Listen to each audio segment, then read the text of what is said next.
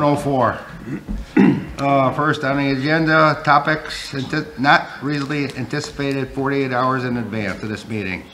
Anything? The Housing Authority has nothing. Could you turn your volume up on your... Can't hear you. Can't hear you. Could you turn It goes in the camera, sorry. I'm sorry. No speakers. All right, number 2, the approval of the minutes. Have everybody read the minutes? I've read them and I have some questions. Okay, John? I don't think they're very businesslike, and I think there's an awful lot of editorializing in them. So that's how I feel. I'd be interested in how the other commissioners feel about it. Any other discussion on the minutes? I'll comment that it's almost like a transcript of the meeting rather than the minutes of the meeting. So I find these huge block paragraphs of single-space type difficult to read. And I wonder if we could make an effort to stick to what real minutes are usually, which is the items that were on the agenda, that came up, main points that were made, and how the vote was taken, and not everybody who said what and all that kind of stuff. You guys might disagree, but I've never seen minutes like this before. These huge blocks of single. It's a lot of work, so whoever's doing it, thank you very much. But it's very difficult for me to read. All right. Harry, you wanted to say? My question is, who puts these minutes together? Pam Creek.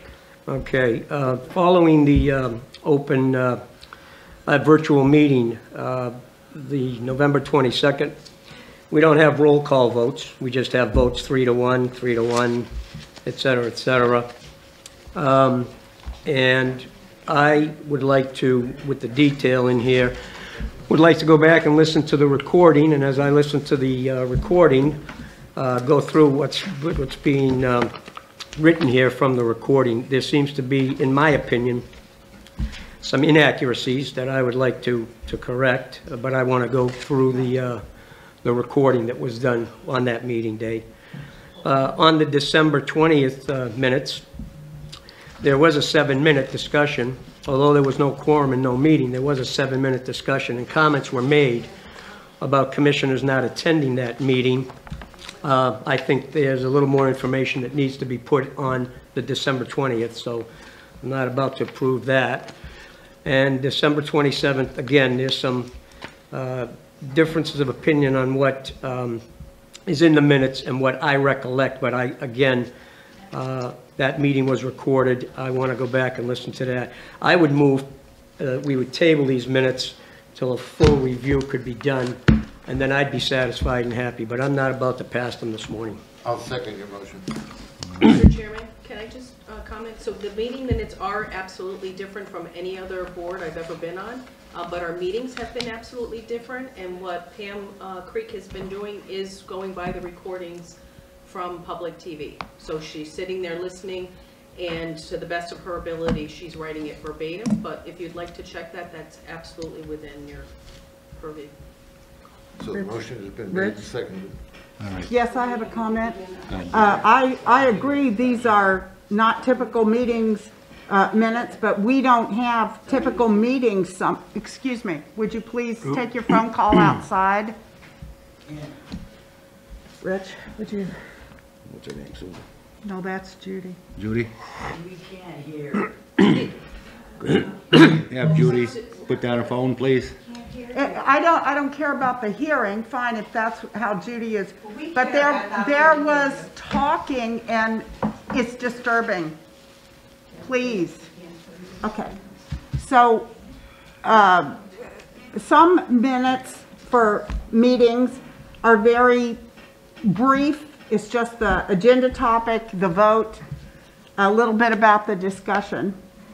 But if you'll read back in the minutes of Hadley Housing Authority Board of Commissioners over the years, there are indeed meetings that are very descriptive and several pages long because of the discussion that was had. The discussion is often very, very important going forward to document who said what and why.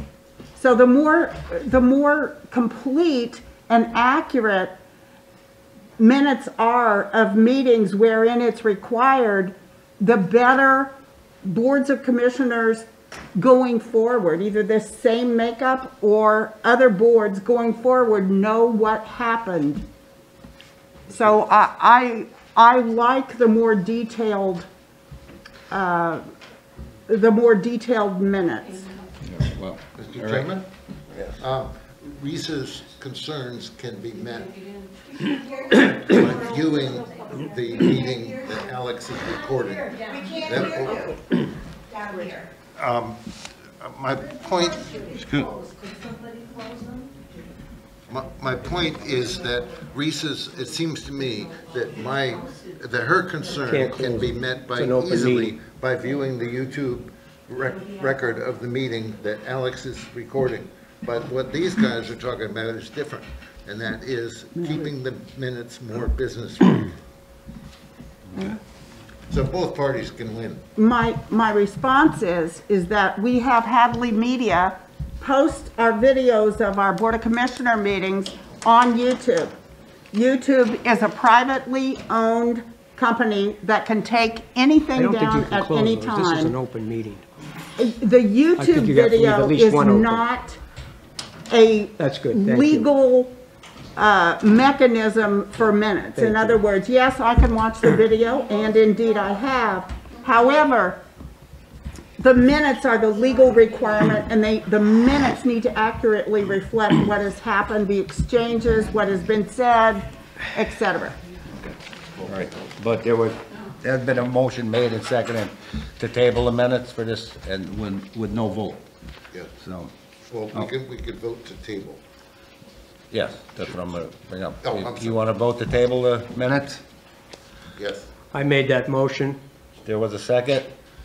I seconded it. All in favor? Aye. Aye. Aye. Aye. 3 to 2.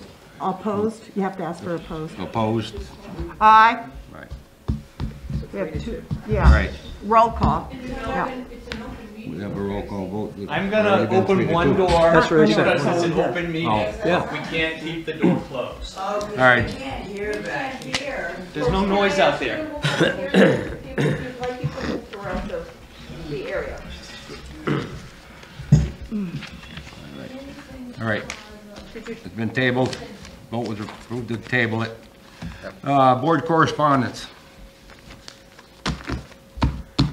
Any correspondence from the board? Mr. Chairman, I just want to, I don't see on the agenda that we finished our business with the open meeting law complaint and the board response. I don't know if it comes under board correspondence. I'll defer to our fellow Commissioner Risa Friedman there, that we need to respond and finish that complaint that was brought against the board for the open meeting law violation. I don't know whether that comes here or does that come later in the meeting. I would address it during board commissioners discussion. Commissioner discussion. All Thank right, you it'll come very later much. on in the meeting. I'll wait for them, thank you. All right, any other commissioners, board correspondence? No? All right, move on.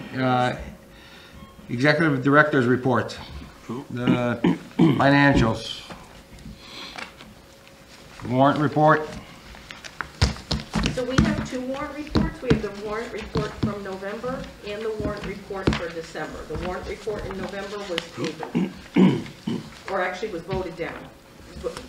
Voted to not vote on it. Tabled. Mr. Chairman, Yes. if I may.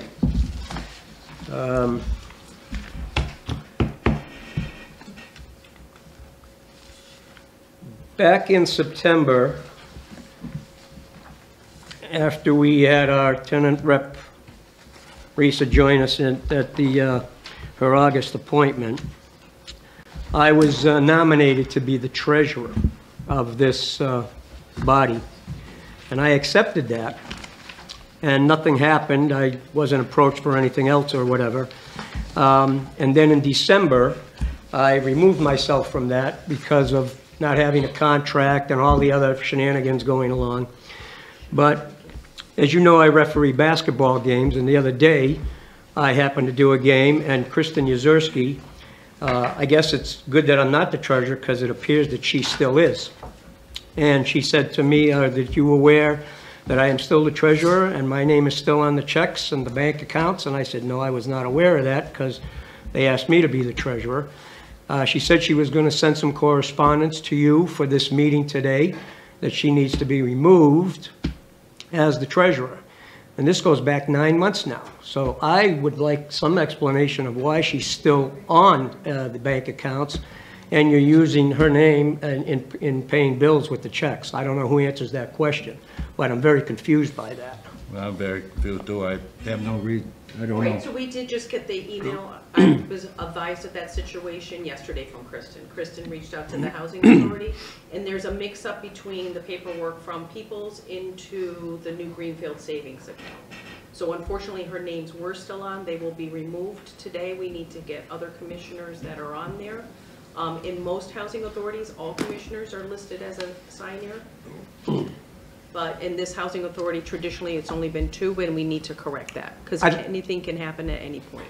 Thank you for that. So it was but a mistake. It was a Thank you for that. mistake. Yeah, thank you for that. But I'd still like to know why it wasn't done back in May, when she notified everybody that she was resigning, she wasn't going to seek a 5-year term, and why wasn't it taken care of back in May? It was overlooked. It was a mistake By whom?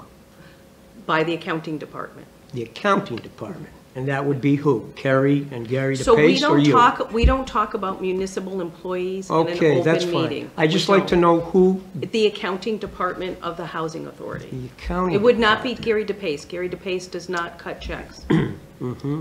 So it is the Amherst Housing Authority. Okay. So can I ask a follow-up? If Christine Zerski's name is being stamped on checks that we're currently paying, who, if the former treasurer is being used to stamp the checks that we're currently paying, my question is, who is approving the payment? So Mr. Chair, may I answer? Go ahead, yeah. So the process is that the invoices come into the housing authority, and then I approve them, and then the checks go out after the fact. So the checks are then, the invoice is approved first. If it goes through Bruce's department, if it's for materials, he'll say, make sure that it's the correct number of stoves or refrigerators and approve it. If it's Mary's department for envelopes, she says, yes, that's what was ordered. So I approve the invoices, and then the accounting department cuts the checks. It's all electronic and sends them out. They're electronics. It's not a physical stamp, it's an electronic So stamp. what is the purpose of us voting to accept them if you're already authorizing the payment? Because the board has to, by the auditing guidelines and the accounting guidelines, Auditing the board does need to approve them. Well, And approving them this way is the way, this is acceptable for accounting procedures through the audits. Mr. Chairman, I would like to have that procedure checked by a third party, if you don't mind. It's checked by the auditor. And we Well, were who's the just. auditor? Malcolm and Associates. Excuse me, for Hadley, it's Lisa Fallon, CPA, and it is checked. You've been given the audits. We passed the audit. No, what I mean is, I would like to be assured that the commissioners have to approve a bill that's already been approved and paid. It's one of the responsibilities of, it's the fiduciary responsibility is to approve the finances. Okay, and I'd like to have that verified. Can you These cite me? minute details of. Can you cite me, give me a citation? Maybe not now, but email me a citation.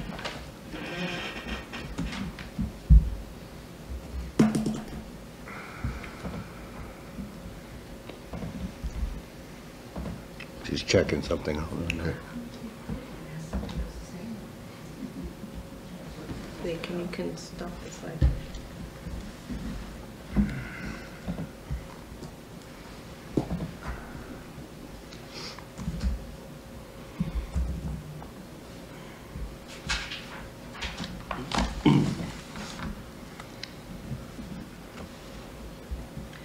If you'd like to move this down, what I'm gonna do is I'm gonna go call Gary DePace and get the exact, Well, I'm willing to, in the interest of time, I'm willing to move that we table this until that's so, resolved. but sir, I have to advise that this is the second time that the minutes, the financials from November would have been tabled.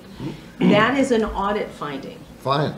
No, I know you say fine, but you seem to be very worried about an audit finding for board training, which is very minimal compared to not following through with the fiduciary responsibility of the board. We're talking finances.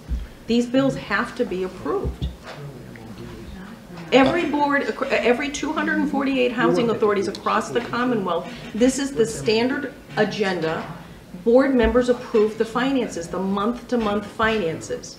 Both the bills paid, both the quarterly reports, monthly reports from the treasurer. This is your responsibility. This is your number one responsibility. Show me. Why did you if you took the training, how come you don't understand this? It isn't in the training. It is, it says your number, it's fiduciary. I don't want to argue with you. No, I know. Please just show me, that's all I'm asking. Okay, so, if you want to move on to another agenda item, I'm just going to go make a quick You don't phone call. have to do it. No, we today. do, because I don't want to get another audit finding because the Board of Commissioners don't understand what their responsibilities are and why you are appointed to this position.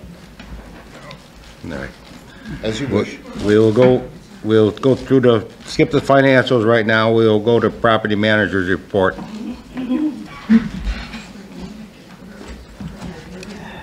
That'd be, who'll give the report on that? Mary. She's Where's that? working Oh, on it. there she is. Okay. So right now, we have 4 vacancies.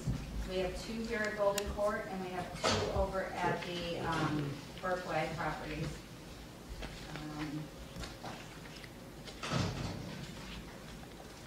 So one of the Burkways is all set to be rented up, and we are looking at a capital improvement, so which means that it's going to go through our capital project, an RCAP project, to get that unit up and running, or up and,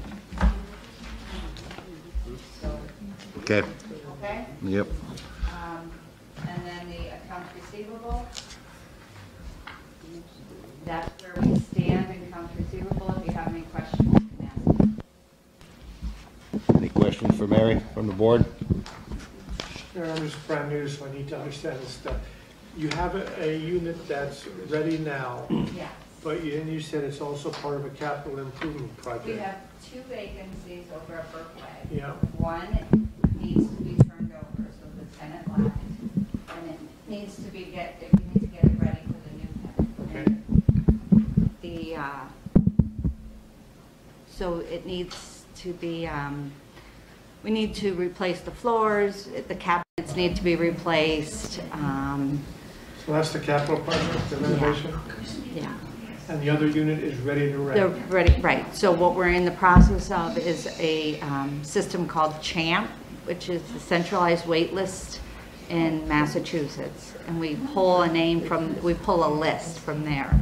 And we go through the process of vetting people off of a CHAMP wait list. And that takes time. So there's no priority for local area? There is a priority for local and veteran, and then there's an emergency status. So emergency is no fault of your own. And we can talk about that. I Yeah, can give I you. read about that. Yeah. So are we pretty good with the 30-day turnaround or whatever the No. THCD talks about? No. That's unrealistic? Yeah, that's unrealistic with our new CHAMP system that they have in play. Yeah. And we also, when you have a turnover that needs so much work, we do a waiver. So DHCD we apply for a waiver, which we have to keep up with. So we keep DHCD up to date on the progress. So we're good. Good. So, All right, thank you, good to hear. What about the ones over in Golden Court here? Are they ready to go? we have one ready to go and one in the same condition. We wanted to do some replacements of floor and cabinet needed to be replaced there, so. Reese? And what I wanted to say, what I learned at the Mass Narrow conference was that this issue of CHAMPS is a problem for housing 248 housing authorities in the state. And the state is aware of it. DHCD is working on a way to mitigate, now it being online application processes and the problems that has caused. In a word, 248 housing authorities at the top. So say you're applying as a tenant and you want to be only in certain housing authorities, fine. So you click the ones that you want to be in, but the overwhelming majority of people who are applying hit all. And that adds people to every wait list in the state. And it causes a backup and a slog in the whole system. Right. So they are making updates. So the most current update we have is by county. So when you go in to apply, you can still press like all, but now you can see what county you want to apply in. So that's nice. So that's limiting people. But we still have that backlog of people who did press all and applied to every single housing authority in Massachusetts. And an example is Franklin. So you have the town of Franklin and you have Franklin Housing Authority. So the best example is that Franklin Housing Authority worked this tenant, vetted them, got all the way through to the quarry, got all their information and said, okay, would you like to come see the apartment? Here's the address. And they were like, what? Yeah, we don't want to go there. And they were thinking it was in Franklin, Mass. So it's very difficult. Hadley is nice, and we have a wait list that's very long in Hadley. And we have a lot of people that want to live here. So we're very fortunate with our turnovers. Well, do you know why it is that Hadley is, why people want to live here? It's a beautiful housing authority. It's one of the most beautiful housing authorities in Massachusetts, in my opinion. It's on a bus route, and it's just in a wonderful town. So. That's good to know. Yeah. I have another question. Risa brought up, she made a comment a couple of meetings ago about the kitchens not being up to date, meaning that there's no place for the common kitchen device, microwave. Is that on your list of things to get done? That would be something we can look to in the future. That's what I mean. Right. It is a capital, you guys will be presented with capital improvements through the years. That is one of the projects that we could add, but it is not on one now. Right now, we're doing the windows. I just didn't want it to get overlooked. Oh, yeah. It will never get overlooked. Okay. Never. So we may be able to deal with that at Oh, the absolutely. next capital budget. Yeah. Okay, thank you. But right now, we got windows, and we have doors, I and we have understand. 705s need work, so it's a progression of what's I don't mean to priority. override anything that you're doing. I just wanted to make sure it didn't get lost. Good, thank you. You're welcome. Any other questions for Mary? No, sir.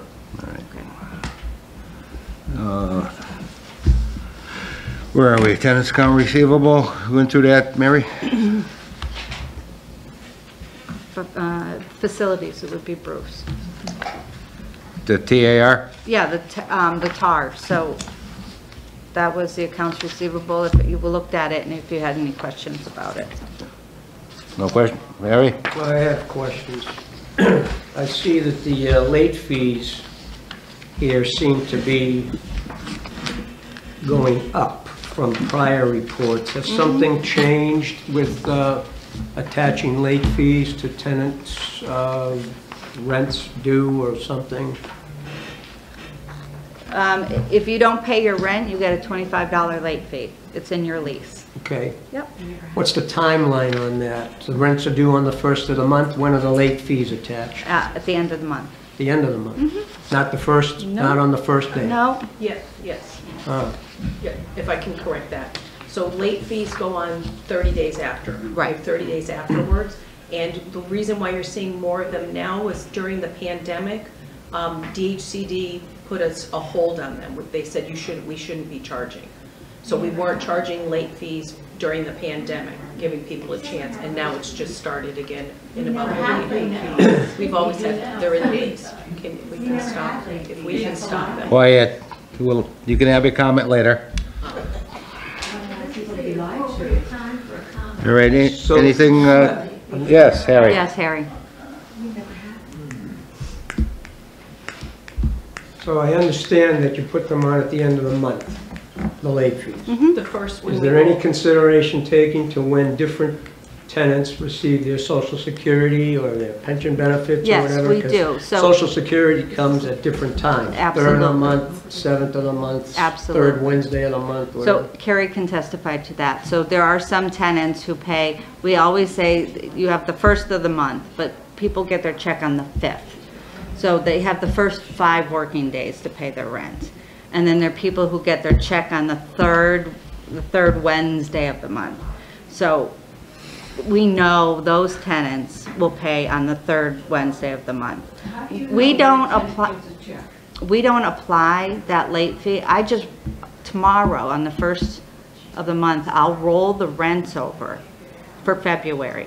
And when I do that, anyone who owes money come February 1st, I apply that $25 late fee onto it On February 1st. on February 1st. So if the rent is due February 1st, they get a late fee on February 1st? No, they get a late fee on anything they owe from January. January. Right, if they didn't pay January's rent and it's already February 1st, they'll All get right, it. so my question is, in terms of timing, if somebody's social security check comes in on the 17th of Yes. January, Right, and you were paid the rent for January, there should not be a late fee February 1st for January. no, no. Okay, I just want to Also, understand. we will work with people. So if somebody calls me and says, this is going on, we'll go into a payment agreement. So we'll sit down with them. We have a property manager that will sit down with them and they'll sign a payment agreement. They will say, yes, I owe this amount. I agree that I will pay this, like $50 a month to correct my arrears, and they won't get a late fee. All right, so here's my confusion. If somebody's check comes in on the 17th of January, Yes, and their payment to the rent, although it's due January 1st, you get it on January 18th or And they pay 19th it? from when they pay it. yeah. There's no late fee. No. All right, so how are these going up? Are people delinquent by months? Yes. Yes, They are. yes. Okay. We have people who haven't paid their rent in three months. And what do we do about that? We send them notices to quit and we take them to housing Okay, court. all right. All right. And we have several people in housing court right now. Okay, thank you. You're That's a welcome. very good explanation, I appreciate that. All right. Do we have to approve those, Mr. No, Chairman? it's No, there's no information. vote Just on it. information, okay, thank you. We'll go to facilities now. The capital update. Again, just facilities again is just going to be information. I'm just going to tell you about, one of the things we've all been waiting for is the Windows project. Seems like it's delayed and delayed and delayed. I have the advertisement to bid. It is going out February 8th. We will go out to bid, and they have till March 1st to get their bids in, and then we will pick the low bidder and approve the contract. We should be able to get these windows working in the spring finally. There was a little bit of a holdup, and it seems like it was there was some CPA funds from Hadley that we already had approval, but DHCD hadn't applied the approval to the budget. Once I reminded them and sent it again to them, they said, okay, well, thank you for providing that. They added the $75,000 CPA funds that is helping to pay for this project. And we're good to go. We got the bid out. It's already approved. It's ready to go on the newspapers everywhere. So that's great. We're finally going to see the window project going. I will say about some of the other projects as well. We've had RCAT, which is a Regional Capital Assistance Team. So the smaller housing authorities that doesn't normally have a modifications person on staff get assigned a Regional Capital Assistance Team person that goes around and helps with projects, designing them, getting the scope of work out, pushing the process along. So we actually have a Regional Capital Assistance Team person for here. And we were out here last week because he's a new person that has been reassigned. And we went back through the projects that we have in the long term. So we're looking at, if you looked at our capital improvement plan, some of the projects were pushed out like for the 4th and 5th year. We have some ARPA funds come in, and so he's going to help me get those projects that are pushed out 4 or 5 years, get them done this year, you know, potentially this year, between this year and next year. We're going to start them this year, like the chimney project and things like that. So we looked at the chimneys, took pictures, we looked at the hot water heaters. There's some that need to be replaced that are older. And so we're going to get those moving as well. And again, this is information, it's not requiring a vote. When we do get an approved bidder for this project, we will ask for your vote to approve the recommendation that we get from the architect to say, I've checked this company out, they're good to go, and we'll ask for your approval at that time. So the other thing I just wanted to say is that there's been, I have some work order reports in here.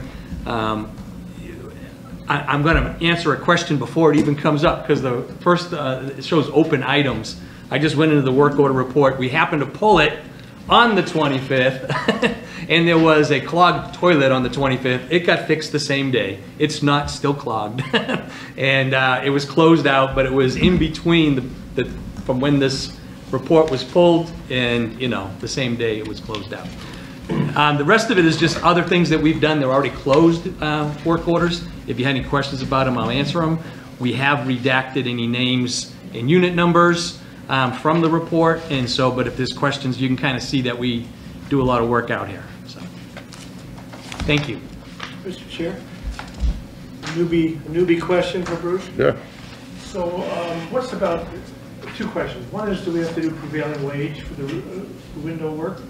And the other question is, what's the longest a tenant has to wait to get your attention or your help or get a job done typically? I know it's not a fair question, but we do say once you get a call, it's always, every 80% is within 48 hours, or 90% is within 24 hours, and the prevailing wage question is very interesting to me too. Do we have to do? Sure.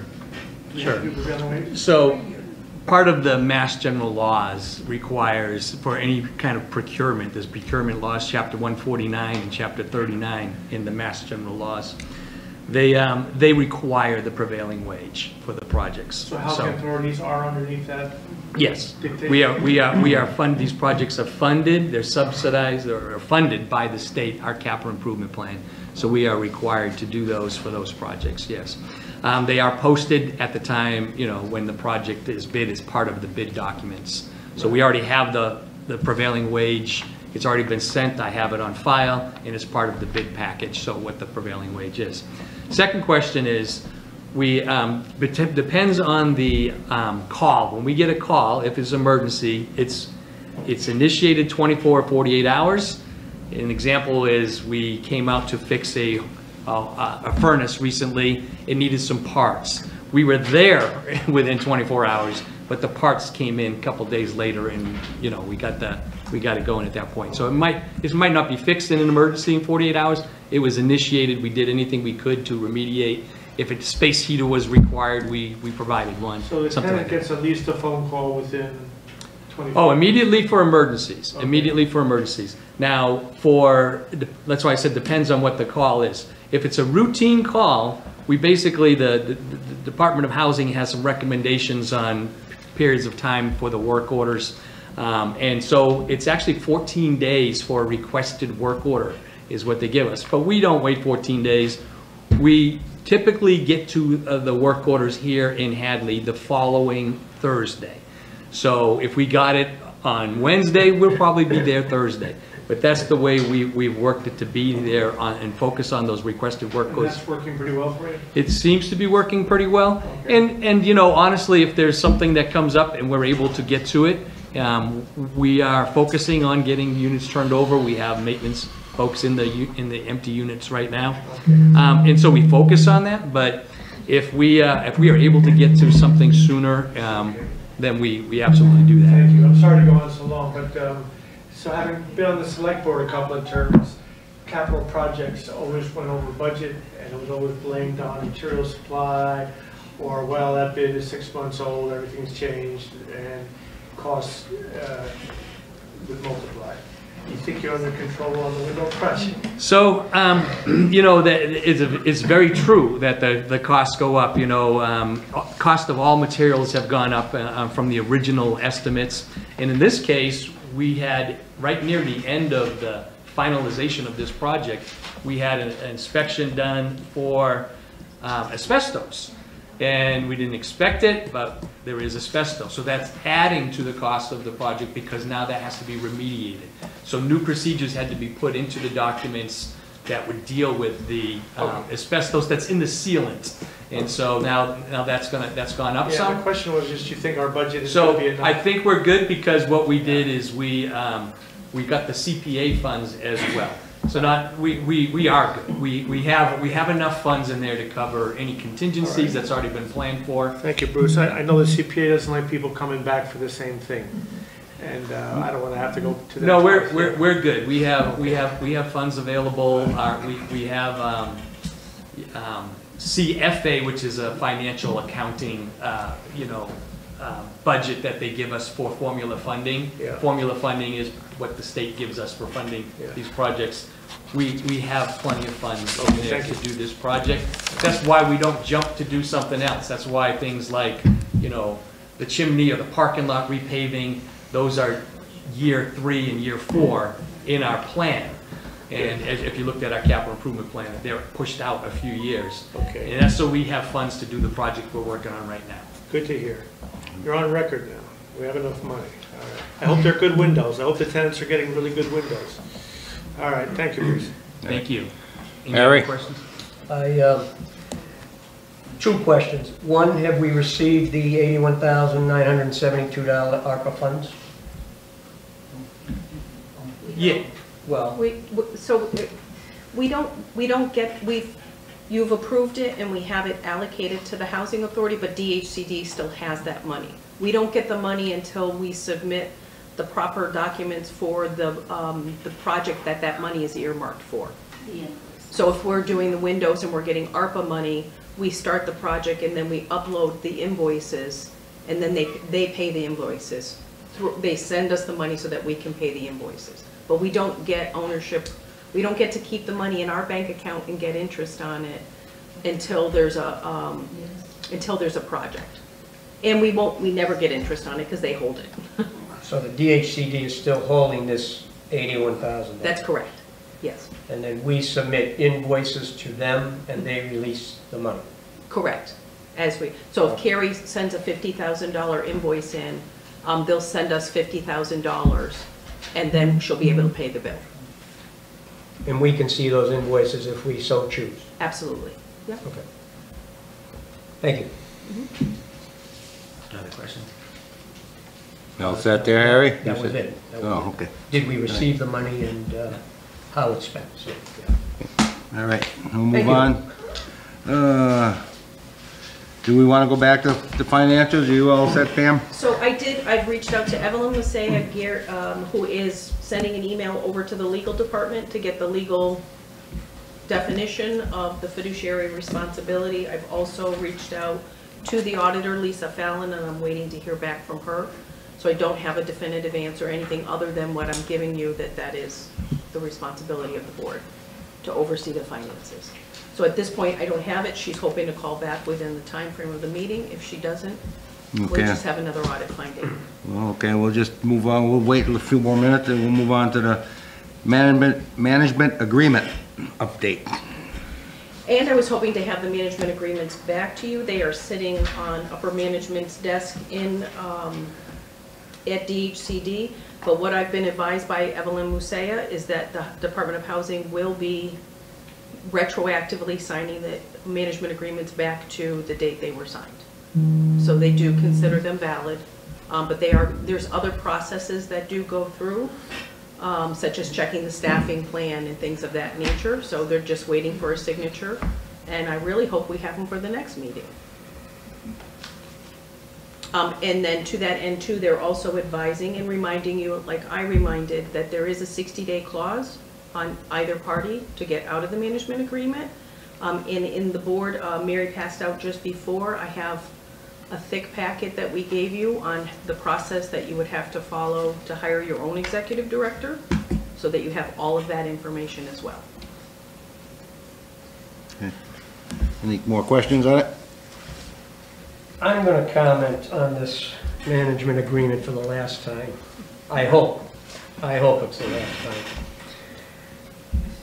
Since May, we have been inquiring about this management agreement, and the story seems to keep changing. No. That now we have, or we're going to get, a retroactively signed document that has a 3-year contract, etc. Prior to that, though, there was no mention back in May or June or July, when we were all asking for this contract, about encumbered, extracted signatures, which I have no idea what that means. There's been no confirmation that whatever was sent to the DHCD by snail mail got lost. No, there was no follow-up in the rest of 2020, 2021, even into 2022 when we get on the board. We're asking for this. And then, in our November 22nd meeting, I asked, was this voted at a prior board meeting? Mm-hmm. You told me yes. And I asked if it was recorded in the minutes, in the minute books. You told me yes. Mm-hmm. That being a Tuesday, Thursday was Thanksgiving, the weekend. Monday, November 27th or 8th, whatever that Monday was, about 10:30, 11:15, I stopped in here because I wanted to look at the minute books. They were nowhere to be found. I was told that I had to ask Pam Creek or Pam Rogers or whatever. So yesterday I picked up my packet. I noticed the minute books still are not on the shelves where they used to be. Somewhere along the line, somebody told me they were locked up. I don't know why. They're public records. There are minutes. Mm-hmm. I should have access to look at them. Where are the minute books, please? So, no, I'm going to actually take this. So You don't want Mary to answer that question. No, I'm not going to let Mary answer. I'm going to answer the question Okay. because I'm in charge of all of the intellectual property of the Housing Authority by my position. Absolutely, I am in charge. The very first thing is all the meeting books are in the office and they're in a fire safe. Not only are they public record, they're the legal documents of the Housing Authority that have to be kept in perpetuity. So we don't have, I mean, there's minutes back there from 1960. They're not backed up on a hard drive. They're just paper records. They have to be taken care of properly. This is through the Secretary of State. They're there. I'm the one responsible to make sure that the Freedom of Information Officer, that I distribute information. If you would like a copy of that meeting, all you have to do is ask me for it and I'll get it. You can send that, you can give that to the person he hasn't asked me. And no one is passing that information that you were specifically looking for that. And it is also my understanding that you came in at another time and went through the meeting, the ledger, excuse me, the meeting minutes. So you have had a chance to look through it. I'm not sure why you've come back, if you weren't able to find it or what it was.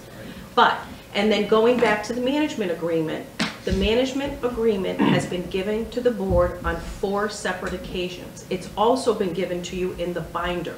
It did not come, you did not articulate that it was the signature that was causing you the pause until much later, at which point I explained the encumbered process of it. There is no shenanigans, there is nothing going on.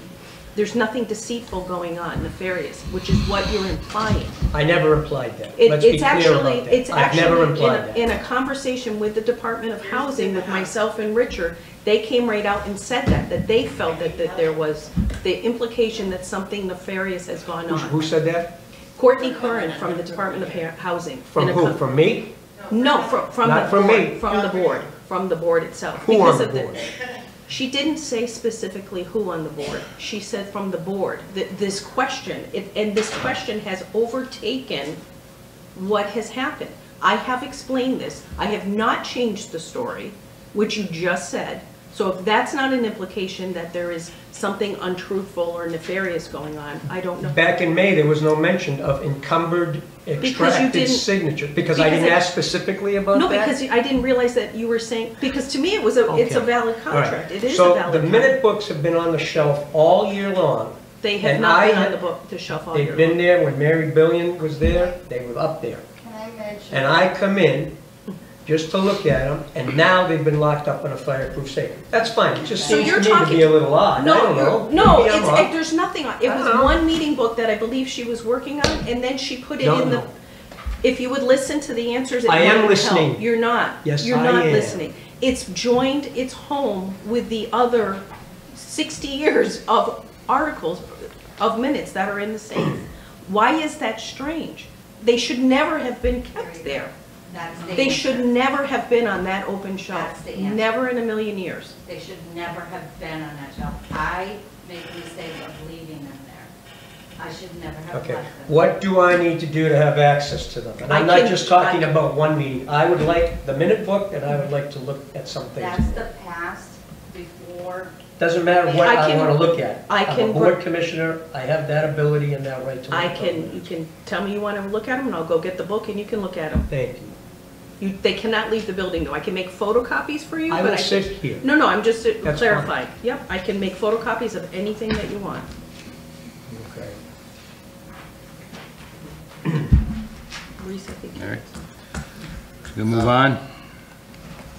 Mr. Chairman, Yes. just to clarify, I've been on the board since I was elected in May.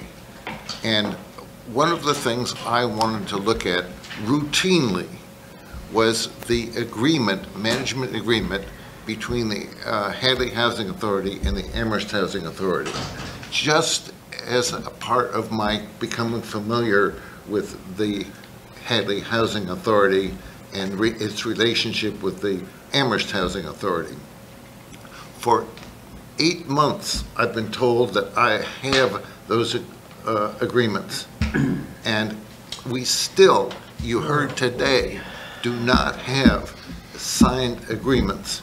So I just want to clarify that. If there's any frustration on our part, it's that 8 months is a long time to get, and we still haven't gotten it. The normal thing would be for a new commissioner like me to ask for something like that, and somebody in the office to routinely and happily say, here it is.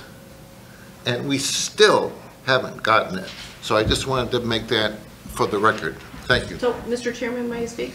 So again, for clarification purpose, you have been given the management agreement from day one. It is in your board binder. You still have it in your board binder. The only thing that is missing on that agreement is the signatures of Richard Whitcuss and the signature of Michael Burkhardt. Otherwise, that is the agreement, all 3 pages of it, along with the certified board extract of both the Amherst meeting and the Hadley meeting. There's not, you know what the agreement says. You absolutely know what there are no signatures. We can't produce signatures of Richard and Michael. We can't. But DHCD is going to put their signature on it. Okay, and just so everybody in this room understands, the documents that we were given were totally unsigned, even by the DHCD. That's what we're saying. And right above where, at the end of the document, it says this, or I'm paraphrasing, this document is not effective until endorsed or signed or approved by the DHCD. That's all we've been asking for 8 or 9 months, and we still don't have it. And the explanation to that too is that at this point, they were encumbered by both boards. Both boards went into this willingly, and both boards have been working together for the past 3 years on this. So, All right. We're gonna move on, I guess. All right. Election of Board of Commissioners officers. As of right now, I feel that I serve my term as chair, and I would like somebody else to step up and be chair. Well, I appreciate Any your more service. discussion? I appreciate your service. Any nomination for anybody? Well, I think as my friend of 32 years, and you persuaded me in some respect to join this board, I want to thank you for your efforts on this board, and I appreciate that you asked me to join, because I think that it needed some financial oversight here, so, yeah. So are you looking for a motion for a new chairman? For a new chair. Any nomination for a new chair? I would nominate John Allen as the succeeding chair to you. I'll second that. Discussion. And I have a comment. Is Any it comments? comment period now? Reese? Discussion? My comment is that, thank goodness for detailed minutes so that we can see the comments made by various Board of Commissioners.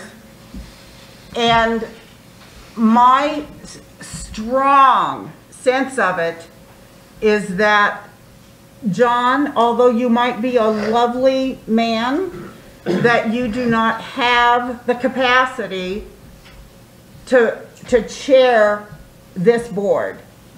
And I say that because I've sat here month after month and listened to you ask the same question.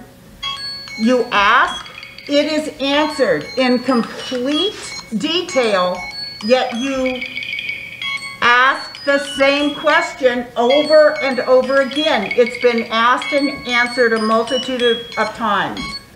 If there's that much difficulty for you to understand an answer, for you to understand the board training about approving warrant reports and approving financial statements, I do not see you as a viable chair.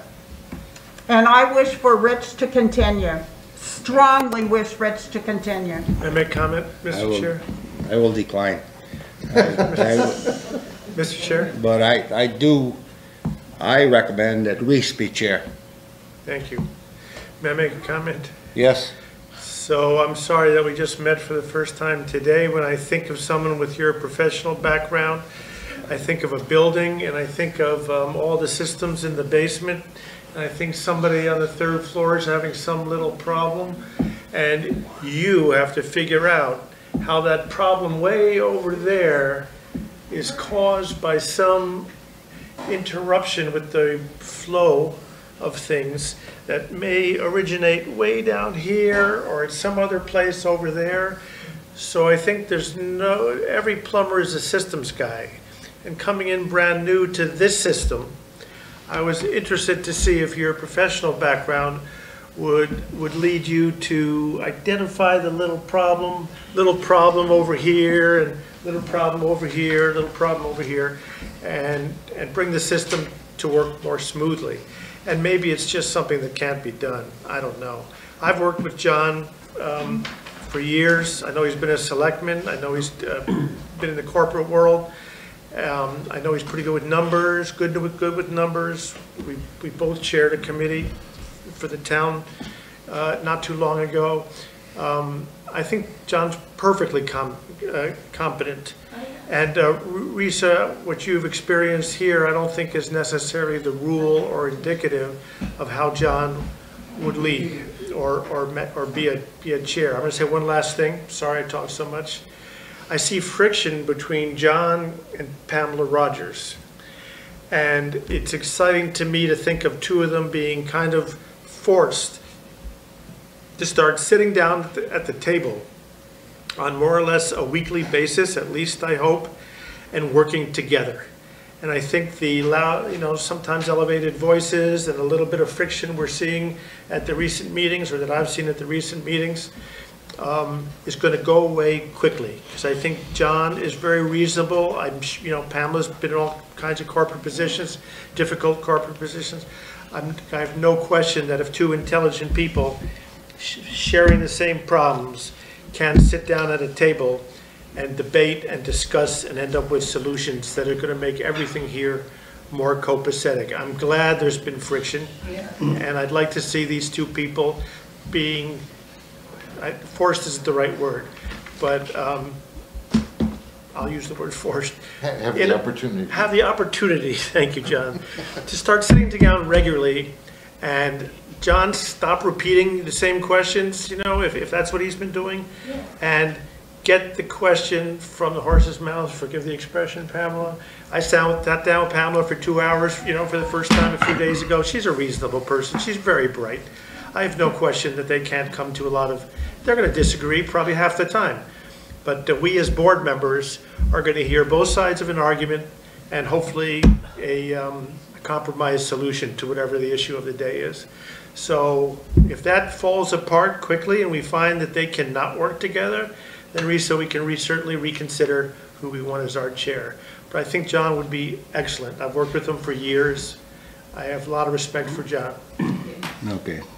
Can I just make a comment? Yes, Or actually, please. it's a question for Mr. Allen.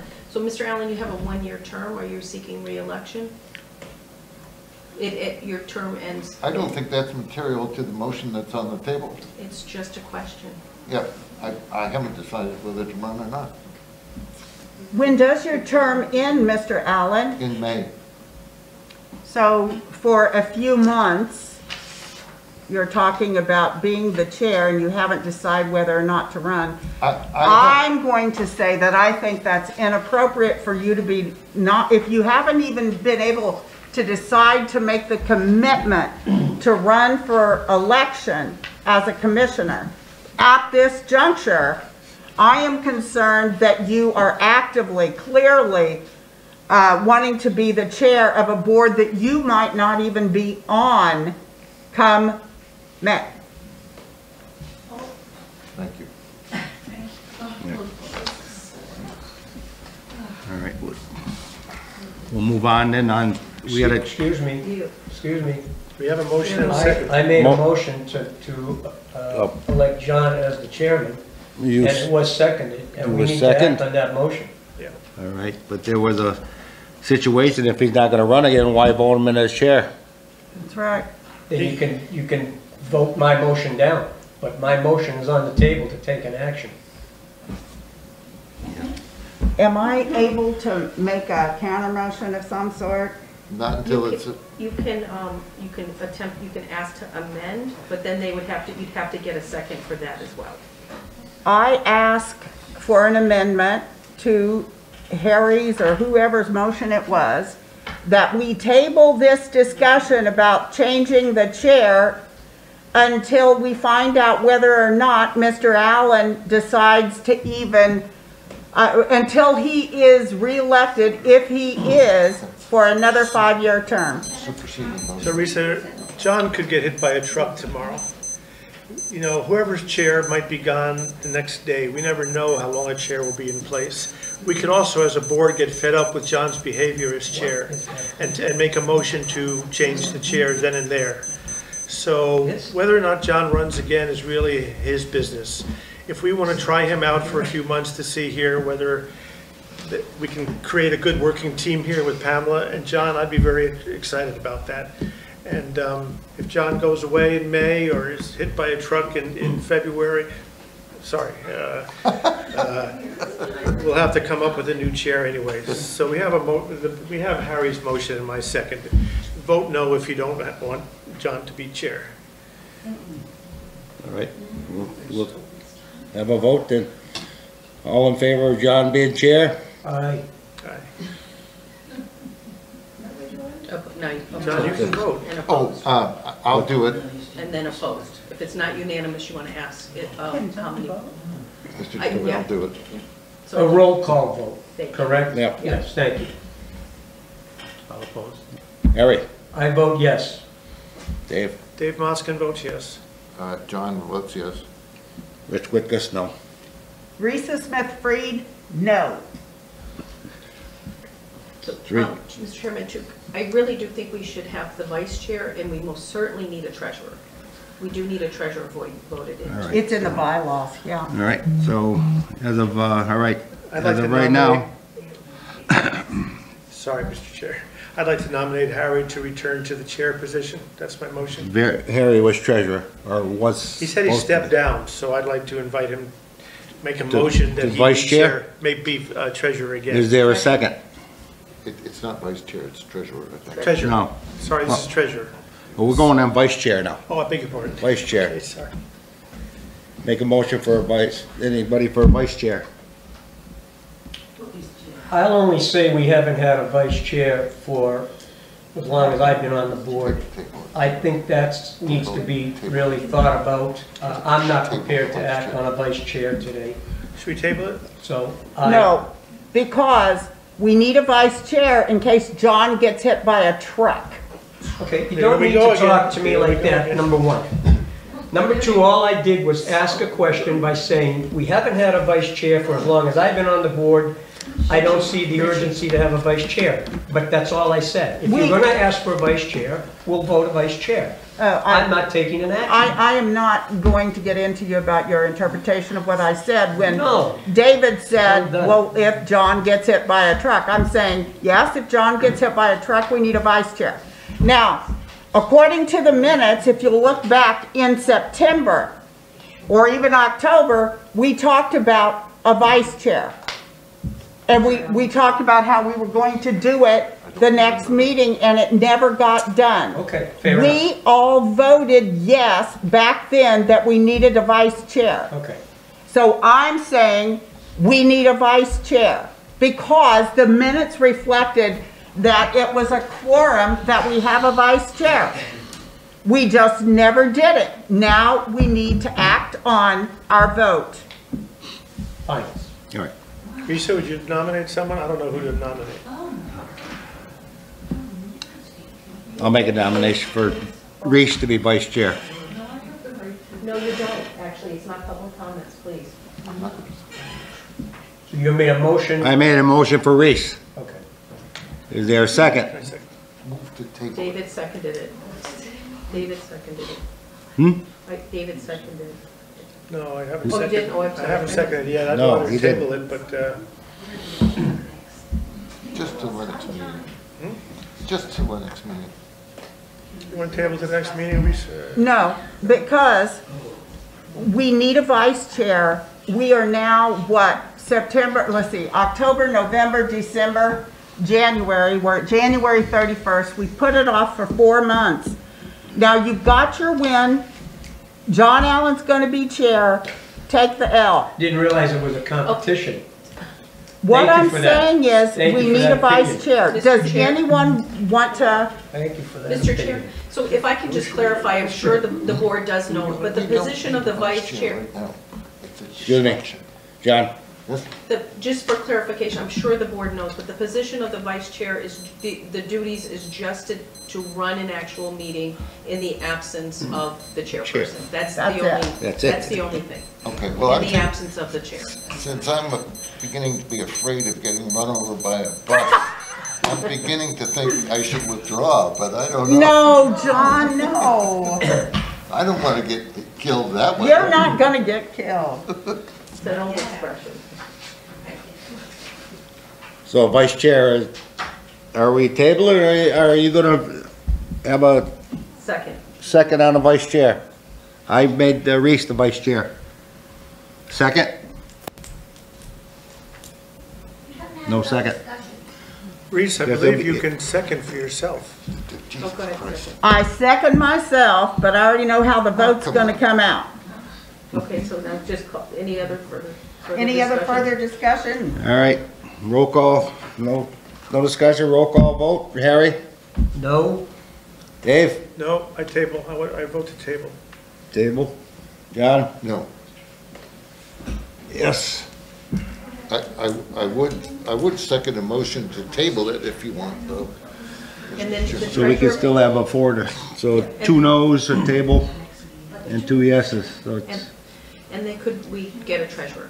Huh? A treasurer. Yeah, any treasurer now. Anybody want to be treasurer?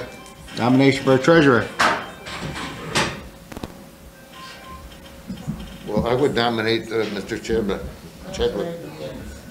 I would second that. Motion made for Harry to be a treasurer? I decline that nomination at this time because we still haven't resolved the prior treasurer for 9 months, and bills have been paid, things have been going on, so I don't see the urgency for a treasurer right now, nor do I want my name on anything at this point in time. I don't have a comfortability about any of this. So I think right now we had a vice chair and a treasurer are tabled. It's required by the bylaws, Mr. Chair. It is required by the bylaws to have a treasurer within 30 days of a resignation. So I decline my nomination, that excludes me. I think we still have a treasurer, so it's Will you do Christine. it, Reese? No, we Christine's not on the can't board. use that. We can't, because she's not And it on was the an but board. oversight that names- she should have been taken off, I heard earlier. Mr. Chairman, That's just, yeah. So- Let's do this in Yes. February, maybe. I agree. That's over the 30 days, sir. Mr. Chairman, I would move that we table the discussion of the treasurer until Till the we next one. resolve some of these issues at the next meeting. That's been 30 days. And the vice chair. Is there a second? I'll second that. So All right. let's talk about both those positions We next. will table both the vice chair and treasurer till next meeting. Right, but I'd like to ask that the chair put that on the agenda for February. Thank you. And, Mr. Chair, please put on whoever's doing the minutes, put it on the minutes that we are in violation of the bylaws. And it's an audit finding. And it is an audit finding to not have a treasurer over 30 days. You keep looking at me, I'm not, I'm not looking at you. You're looking right over here, what are you talking about? I'm not looking I at Okay, you. all right, decline calm the down. nomination. Come on, calm down. Can argue with you All right, anymore. all right. Commissioner discussion. Here we go. Is Oh, this we the already- appropriate? Any more discussion? Is this the appropriate place to discuss the board's response to the claim brought against the board for an open meeting law violation? You said this is where we would discuss that. We need to have our board response to attach to the claim against the open meeting law violation, and we need to forward that on to the AG's office. Now, is that correct, Reese? Because you brought the claim, we need to solve that problem and finish that act of business. Mayor? Yes. The Board of Commissioners of Hadley Housing Authority failed to come up with a response. When we had our meeting on January 10th, there was no further meetings regarding the open meeting law complaint. You have lost your capacity as a public body to respond to that complaint because it's been more than 14 business days. And so the instructions from the Attorney General's office are clear. Those were all read to you. You had a copy. And the Board of Commissioners failed to come up with a response. And so what will happen after that is, according to the Attorney General's office, and that's it. The minutes that I read, Mr. Chairman, indicate that the complaint was sent by the complainant to the Attorney General's office. Is that correct? The instructions from the Attorney General's office were followed to the letter by the complainant. And the question is, did the complainant forward the complaint to the Attorney General's office? The complainant? Yes or no? Sir, I am not required to answer your question in the format and restricted by the answers you have allowed. That's inappropriate behavior on the part of a commissioner. Now, I will say again, the Attorney General's instructions for filing an open meeting law complaint were followed to the letter. Those instructions were also read out to this public body twice, and you had a copy. They've been followed to the letter. You can get your answer from that. Let me ask you this way. Are the minutes correct? Well, since we've tabled the minutes and failed to approve them, it doesn't matter what the minutes say, does it? All right. Then I believe that the board might consider responding, even if late, to the Attorney General's office with a copy of the complaint. I believe that's the proper procedure. You failed to reply as a public body within 14 business days, and you failed to ask for an extension with good cause. Yes, and you can take that up with the Attorney General's office. It won't be me taking it up with the Attorney General's office. It will be the Attorney General's office taking it up with this public body. Okay, fair enough. Any more discussion on this? Okay, What's the motion? there is no motion. Isn't there a motion to forward the response to the Attorney General's office? So, There's- no, I don't think there's a standing motion, but we can't vote on anything because it Yes, wasn't not on, to the it's Attorney not an General's agenda office item. because so the it board wasn't never voted voted on. to accept the response. That's what I'm asking. All right, so there was no response on that? I don't believe Pamela got the, So just for, Mr. Chairman. I need to be next for public comment. yeah, okay. Mr. Chairman, just for point of information, the next correspondence that this board will receive will possibly be from the Attorney General on our failing to send a board response to the open meeting law violation complaint. So we will await for information from the Attorney General's office, then we will have to act on that. Is that the proper thing? Okay, thank you. Good. Mr. Chairman? Yes. I believe that it's our duty to respond to the complaint, which I did at the board's request via email to Teresa, the complainant, and every board member. The only thing that is missing is the conveyance of that response to the Attorney General's office. And that's our responsibility, I believe. And I'm just asking for a vote to go ahead and do that. If, in fact, they may come back and say, your response was late, fine, we'll deal with it if they do. But they will have nothing to do unless we respond to the complaint.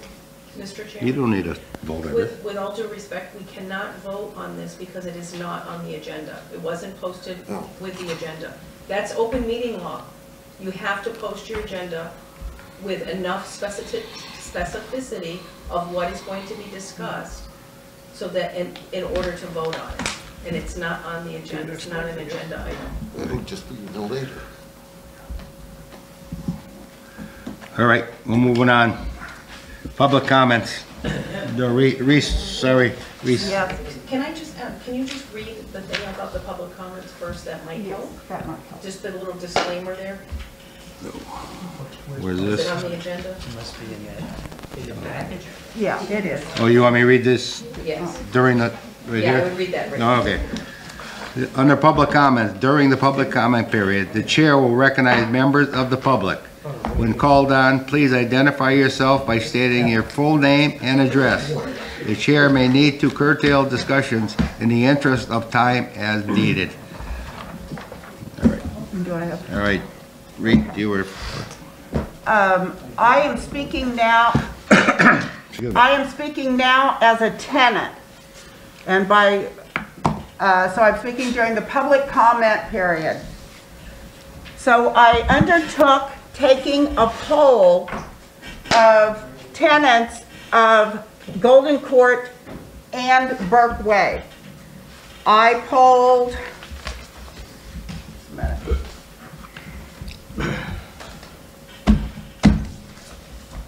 I polled 32 tenants. The other 15 did either not answer their door, were at work, for instance, they were at work or kids. I went to every door 2 or 3 times except for 2 people. But there were 15 people that were non-responders. The 32, however, 30 voted they would like this management agreement with Amherst Housing to continue. There were 2 people One person voted or said no, they don't want it to continue. And the other person who I did not include in the 30 positives was someone who says not allowed to sign legal documents, but indicated, in fact, I wrote down the quote, I think, I want things to stay the same as now, but I do not sign legal docs. So I didn't include that in the tabulation. So what I'm saying is there's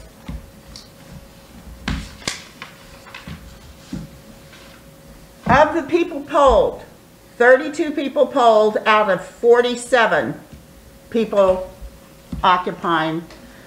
And of the people polled, 93.75% want the management agreement with Hadley Housing, between Hadley and Amherst to continue.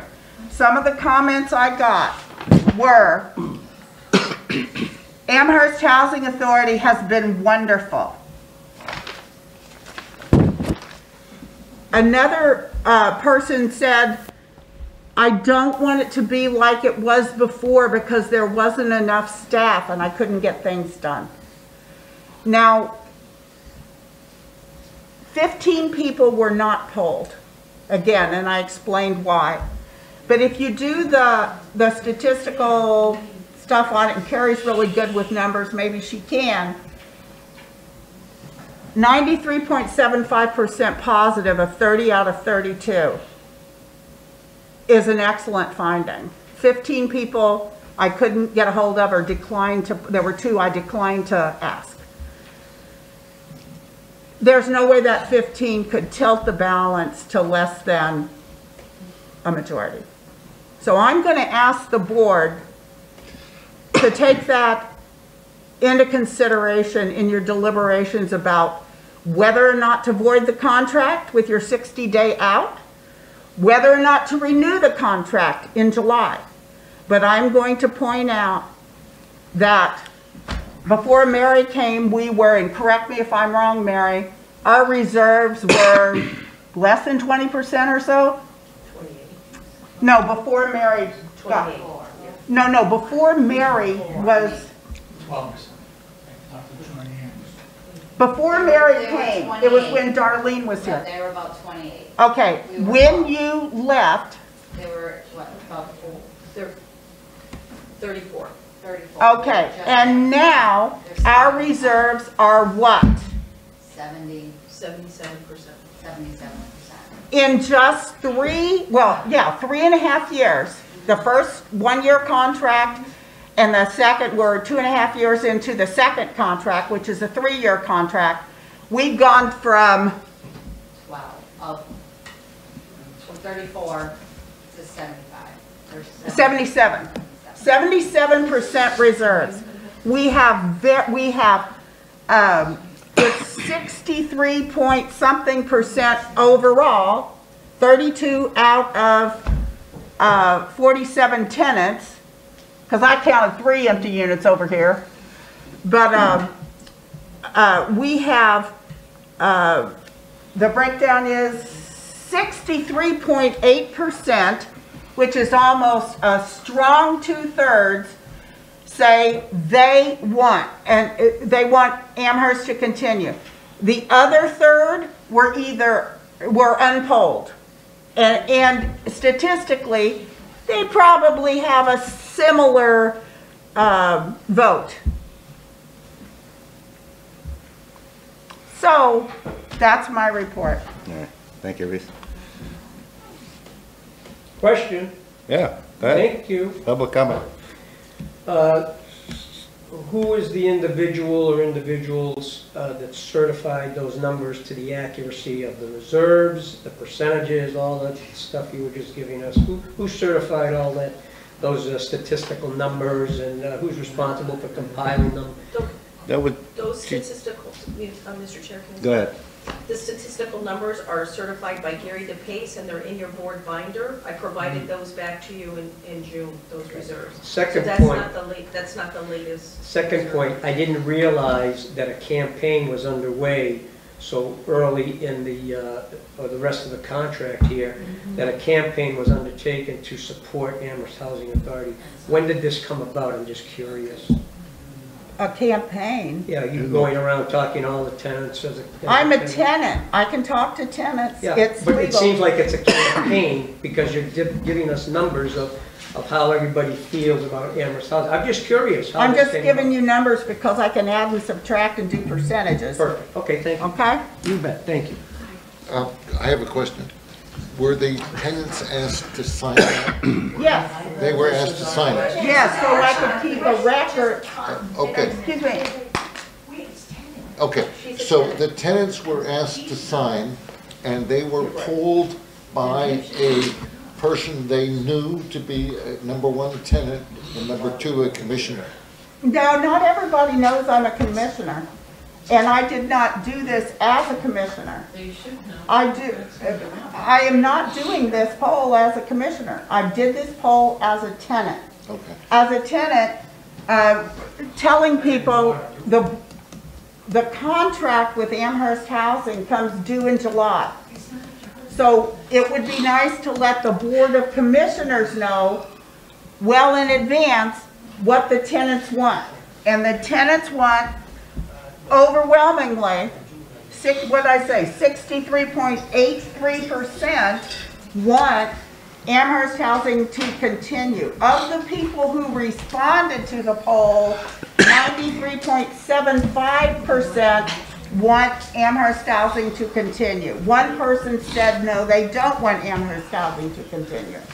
Okay, thank you. All right, thank you, Reese. Any other public comment? My name is Maureen McGrath, I'm number 18 and I've been here 20 years. And I made a mistake by signing that. I wish you would cross my name off. Okay. Please cross my name off, because I have stated here over the 20 years that the worst thing we ever did was join up with Amherst. Now, I thought the board was pretty bad. She's not done back yet. in the old days when Richie was still on it. I thought they were pretty bad. Oh my God. But I didn't know what I had coming. You guys. All right, thank you, Maureen. No, wait a minute, I'm not through. Oh, I want my name off of that, first of all. And the worst thing we ever did was join up with Amherst. So, why should we go through that again? We don't, why do you want us to go with Amherst so badly? I mean, I see it as nothing but a mistake. And I see you shaking your head, Mary, Billy Snow. yes. But that's the truth. Why is it a mistake, ma'am? Those are true, honest words. We can't ask I'm a tenant, there are a lot of them here. They don't even know what they were signing. The ones that are not here don't know anything, pretty much. They don't know what they were signing, no matter what she says. No matter, I guarantee you that. I know the tenants that are in here, except for a few down front that have only been here in the past couple of years. All right, thank you, Maureen. Otherwise, I know them all, and All right. I cannot believe that they signed that in the first place. And Yes. I cannot believe. Hi, Sue Oppenheimer, Golden Court. Number one, Reese walked around for days with this paper. She didn't come to every door. She acted alone. Excuse me. And she's a member of the board. Can we just So, stop for a no, second? we're You have not to gonna- stop her. I am actually. Would you please They not cannot interrupt? talk, they Tell her she cannot has to Hold talk. on, wait, wait. Cannot talk about No. another resident. You cannot talk about another resident. She does. She didn't mention another resident. All right, well- You cannot talk about. Anyway, another this resident. woman over here, I'm not mentioning names, walked around for days, door to door, acting alone, not telling her fellow board members that she was doing this. It was not discussed, it was not voted on. But some of the things that were told to these people when I talked to them were, if you don't vote for this, you're going to lose your services. If you don't vote for this, Mary Billion is going to be out of a job. These are some of the things that were told to people. Most of the people did not even know who Pam Rogers is, let alone Amherst Housing, but they signed the paper. So when you're talking about percentages and numbers and figures, why did you miss my apartment? Why did you miss her apartment? Why did you miss so many of our apartments? Because you knew we wouldn't sign. You only went when you knew you could manipulate people into signing. She's directing her comments at a board commission, it's not appropriate. And number two, I would like the people who are sitting here in this room to know that, you know, when you talk about open meeting law violations, I want you to know that it's so unusual for a board member to come after her own board members. Never in all of my 70 years have I ever seen it. I've never seen it. That is true. You get together and you discuss, but a new board member attacking her own board members and turning them over to the Attorney General's office, I've never seen anything like it. So don't talk about behaviors here and how happy people are. Okay. And I think that we need to talk louder at our meetings. When you talk about open meeting laws, explain to people if you're talking what it is. Explain what the management agreement is. Because a lot of people sitting in the office have no idea what you're saying. If you say a management agreement between Amherst Housing and Hadley Housing that you've been looking at for a long period of time without signatures, I mean, nobody even knows what a management agreement is. So if you could maybe spend one extra minute and explain to people in the audience what a management agreement is and maybe what an open meeting law violation is, even if it's not a violation, so the people who are actually sitting in the meeting will understand what you're saying. So I think that this poll should be thrown out. It's bogus and it's an insult to the people who have lived here for a long time. All right. Thank you. Any other public, yes. Okay, I've been to several board meetings. Your name, please? That's Hadley. I've been to several board meetings. And I'd like to address this, Pamela Rogers, our executive director. I would like to know about the Wi-Fi here. No, you can call me. I can talk to you about it. Oh, Just No, don't you give me a can ask call. her now.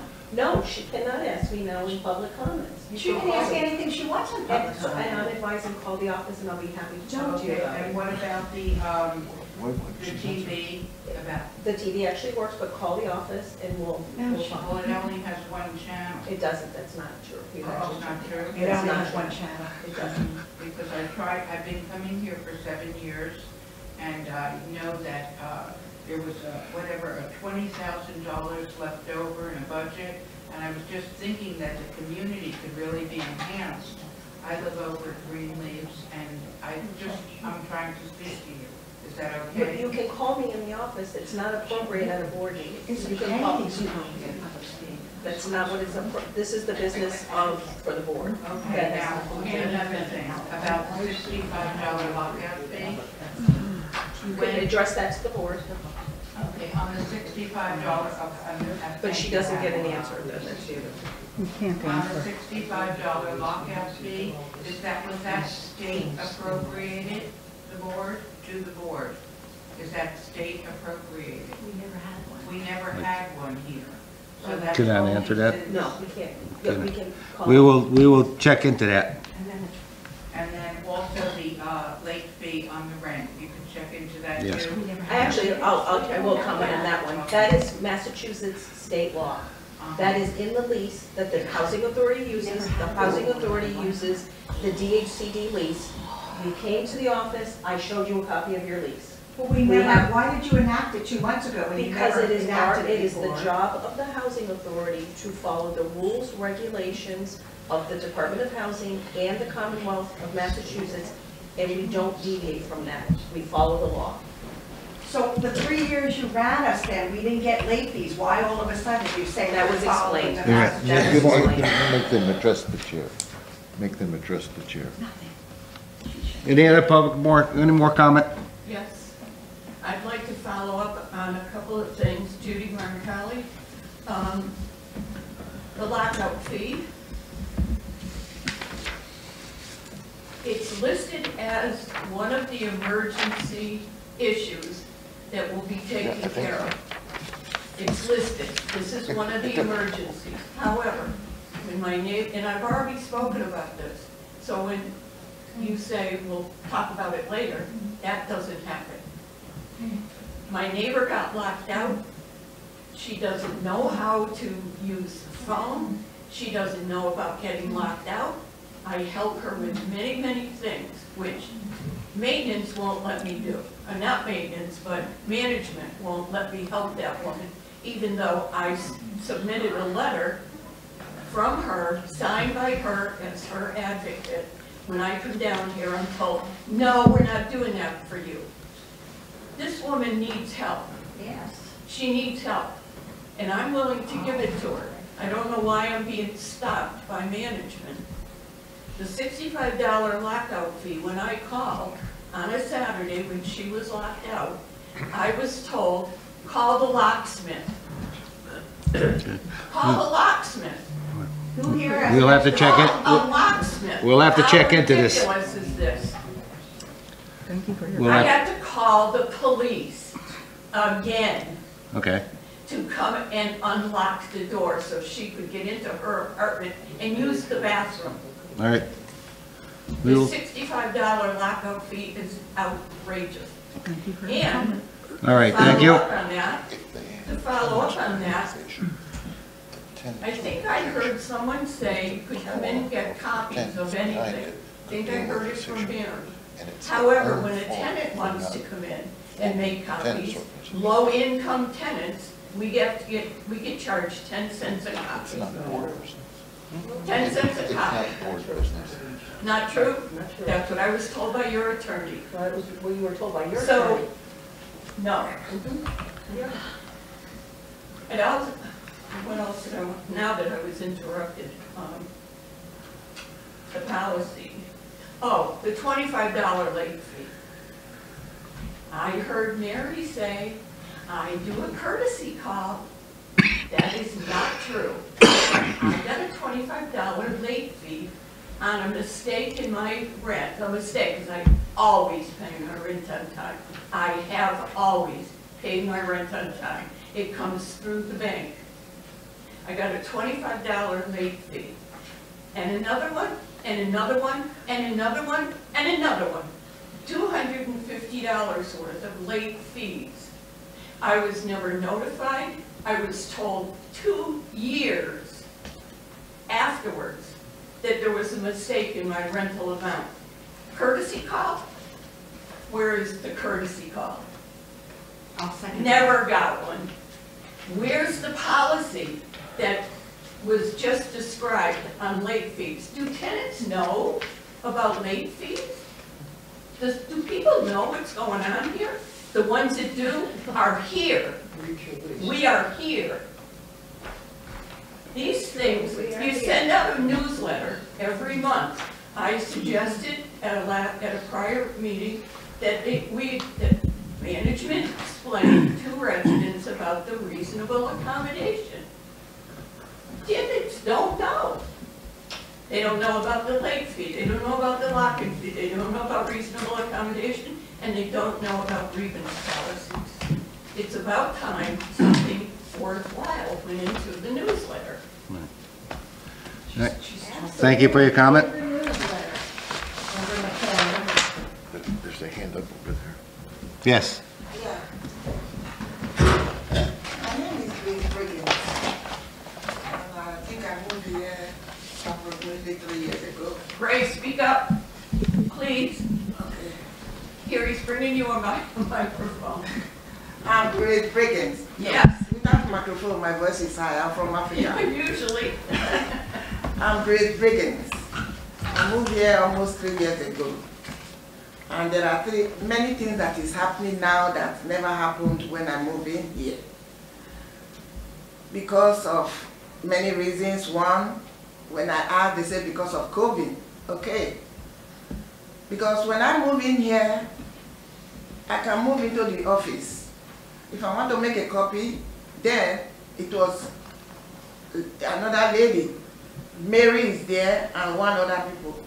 If I want to make anything, I come in there, they talk to me, she talked to me, she advised me. But recently, there is nothing like that. Even to make a copy, they said, no, you are not allowed. It's against the law. I came from Boston. And before then, when I came to this country, I was working with the housing something. I know how we help people who come in. The office is open to the tenants. Any questions, when their house is spoiled, we send maintenance. Myself, until I speak to Mary, anybody I talk to, my stove is not working. I will not see anybody to come and help me. I will be eating outside, which I'm not used to. I'm from Africa. So there are many things that is going on at the time I came in and now. My point is, when I don't know her name, but she's the tenant representative, came into my house to say I should sign something about joining Amas and not joining Amas. So I said, why? He said, if we don't join Amas, we are not going to get staff. I said, if we don't join Amas, we are not going to get staff. He said, yes. We lose Mary. I said, how can we lose Mary? He said, because Mary is already employed to the Amas. And the only 2 staff that will be working. 1 staff for the office, 1 staff for the maintenance. That is maintenance. 16 hours a week. So I said, oh my God, why is it like that? What if they have emergency? Who is going to replace them? So she said, that is why we should join Amas. So I said, it's okay. I cannot, I don't understand you very well. That is why I didn't sign it. That there is she told me there is a board meeting today. I'm supposed to have an appointment for my own medical something. I said, no. I have to come here so that the board, or who is going to explain to me what is real the benefit of joining Amas and not joining Amas. Because I really want to enjoy my housing here. That anytime I want, officer can attend to me. Anytime anything is spoiled in my house, I should have a maintenance. So I want the board to explain, or whoever will explain to me what is between joining Amas and not joining Amas. So if they can enlighten me with that. And we know right as a tenant, if we want to fax anything, to go to the office and fax or copy or ask any question. Sometimes the window is closed. They say you cannot talk. That is through the window. I don't understand this government. Here in Hadley, I don't talk of other things. Because from Boston, I came here. So the government and everything, the running of everything is different. Which I explained to her that everything is different here and it's crippling me. I don't know what to do. If anybody here, the board or the commissioner can explain to me what is really joining Amas and not joining Amas. If the board feel that joining Amas is will favor us, why not join Amas? Amas, I don't know how you call it. Hadley, please. My name is Louis Briggs. I don't really know. I'm just the different color here, and sometimes when I came here, I was treated differently, which until I raised my voice, before I was being treated like somebody. So right now, I think if you don't fight for your rights, you won't get it. That is what is happening in this place. So I fight for my rights. Okay, thank you. Any other public comment? No? All right, we'll have to go back to the financials. Anything yet? So I just got an email a little bit ago from Lisa Fallon, who is our auditor. And then she said from an AUP, which is agreed upon underwriting procedure. So that's the one of the audits that we do. So she sees, she checks to make sure that the minutes that the board votes to accept the warrant each month. It's a good practice for the minutes to specify the check range in the warrant and the dollar amount, the total. So again, so from the AUP side of things, is cash disbursements were authorized in accordance with authorities' policies. So it is a policy of the housing authority that the board approves the minutes, but the policy has to follow the regulation. So if that's not suffice enough, then I say we just wait until you get the legal opinion from DHCD.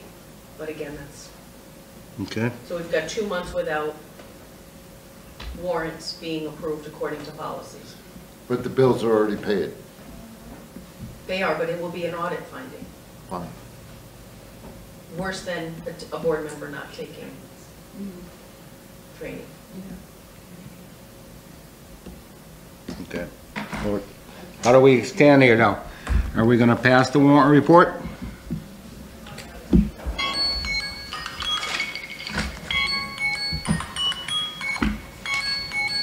Motion? No motion? I guess they will have to be all tabled. They will, okay. Okay, motion to adjourn? We just set the next meeting, please. Mr. Chairman, before we adjourn, I just want to revisit the late fees real quick. Mary, you said that you watch those, handle those, or whatever, and Mr. Oncali got a late fees happening a lot. Would it be a good idea for the two of you to look at her account and see what's going on there with when they get put on there versus when she gets her Social Security? Is it a Social Security check issue? Exactly, you know, my question was. Just let me finish, please, then I want to, go ahead, no, go ahead. How does management know? I mean, Mary said when they get their check, they don't know when we get our check. Nobody in the management. The reason I asked the question is, because I'm assuming 667-1 is Golden Court, correct?